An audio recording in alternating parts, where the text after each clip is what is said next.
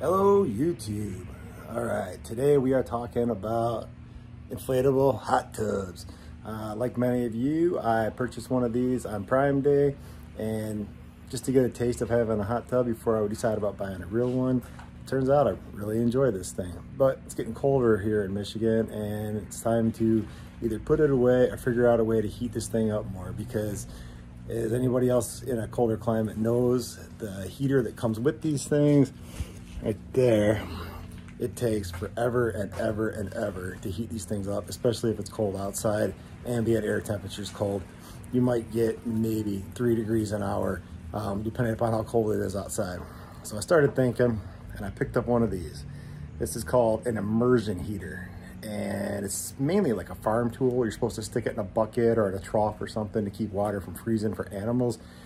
This particular one I got on Amazon. Heats up to 1500 degrees. There's other ones that go to 2000. There might be other temperatures as well. This 1500 one, I've experimented with it a little bit. I can actually heat my hot tub up at least 4 degrees per hour. So maybe even more than that. I can heat the hot tub up practically twice as fast with the immersion heater and the built-in heater as I can with just the built-in heater. So for the 35 bucks it cost, it's well worth it to be able to heat the tub up twice as fast. The other thing I did was I insulated my cover, and I'm gonna show you that and show you how I use this immersion heater. So I'm gonna flip the camera around and show you the rest. Okay, so for my cover, I just got some fanfold insulation from, obviously it says Lowe's on it. This is just 1/4 inch green board fanfold insulation, and I just folded it over so it's double the thickness. So it's actually 2 layers of the 1/4 inch. So I've got about a 1/2 inch there. I deflated the cover, and then I measured the diameter, or actually I just traced it out onto the insulation and then cut the insulation with a utility knife. And I put the insulation inside. I left the plug here open so that I could still air it up. Then I put the insulation inside on top of the inflatable part, blew it up, and then it holds it in place. So now it's one solid unit and it doesn't pop out at all. Just this alone really keeps the heat in overnight. It'll keep the heat in from dropping significantly overnight when it's cold outside to only dropping a little bit. Now the other part of this, I added this metal bar. This is aluminum, so it won't rust in the water. You could do it with plastic or aluminum, something that's not, you don't want it to rust in the water, so you don't want to use steel. But what I did was I just cut it to fit so it'll be held in by the fan fold and by the plastic. I bent the ends up a little bit and put some heavy duty duct tape over them so that they don't pierce through the cover. But the idea for this is I'm going to hang the immersion heater off of it, because the immersion heater in theory is safe enough that you could just lay it on the bottom of the tub and it's not going to damage the plastic. I'm a little uncomfortable with that. This thing gets awfully hot, but I wouldn't want it to damage the plastic in the tub. So what I want to do is I'm going to hang mine vertically, and I want it to hang right in front of the outlet. So basically when the cover's on, I want this immersion heater to be hanging right like that, so that the water coming out of the pump and out of the heater is having to blow across the heater and keep that water circulating. So that's what that metal rod is for this immersion heater to hang on. In theory, you could just lay it on the bottom, but then the water isn't circulating as much, and I'm just worried about it getting hot, too hot and damage the pool. So this is a real basic one. There's no temperature control. It's just a cord. That's it. There's no on off. You plug it in, it's on, and unplug it is off. That's all there is to it. The one thing you do need to know when using these immersion heaters, they use a fair amount of watts. So the instructions on it said that you can't run it on the same outlet as a second heater, or in this case as the pool pump and heater. So you end up having to run a separate cord from somewhere else. Otherwise it'll pop a GFCI or even a circuit breaker, because it's just too much wattage being pulled by one outlet. So that's kind of the only drawback.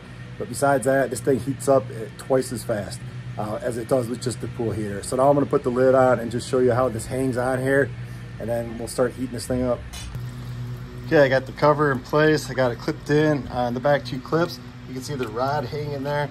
So now I'm just gonna dangle the immersion heater through that rod. So I'll have to put the phone down so I can put that in place. Okay, so there it is. It's just dangling. When it lowers down, it's gonna be right in front of the outlet. So the water pumping out, the hot water pumping out, it's gonna have to go across the heater, and it's gonna keep stirring the water up. And this is gonna make the pump or the pool heat up faster than it does by itself. All right, so here in Michigan, it's a fall day and it's currently 50 degrees. The pump right now is showing 68 degrees. And I'm gonna plug in the immersion heater just so I can mark how fast that it actually heats up. It is currently exactly 12 o'clock on the nose, so that's convenient. So I'll be able to see how many hours it takes for this thing to get up to 104 degrees. And then we'll divide by the number of hours and figure out how many degrees per hour we're achieving. Here we go. Okay, it's been an hour and 15 minutes, already up to 73 degrees from 68. That's 5 degrees in an hour and 15 minutes. Okay, it's been about 3 hours. It's up to 81 degrees. We started at 68 degrees. Okay, so far we've managed 13 degrees in 3 hours. That's 4.33 degrees per hour. Without the immersion heater, I think the best I can get is about 2.8 degrees per hour. So I'm heating it up a lot more rapidly using this immersion heater. We'll check in a couple more hours, see if this thing gets all the way up to 104 in time to take a dip tonight. It's now 6 o'clock at night. We've been running for 6 hours and we are up to 95 degrees. We started at 68. It's now 7 o'clock at night. We're up to 97 degrees. Been running for 7 hours. Started at 68. The air temperature outside has dropped to 47 from 50 and we're still climbing. Okay, here we are, 8 o'clock p.m., 102 degrees. Remember, we started at 68 degrees. Okay, and that's a wrap. The tub went up 34 degrees in 8 hours, which is 4.25 degrees per hour.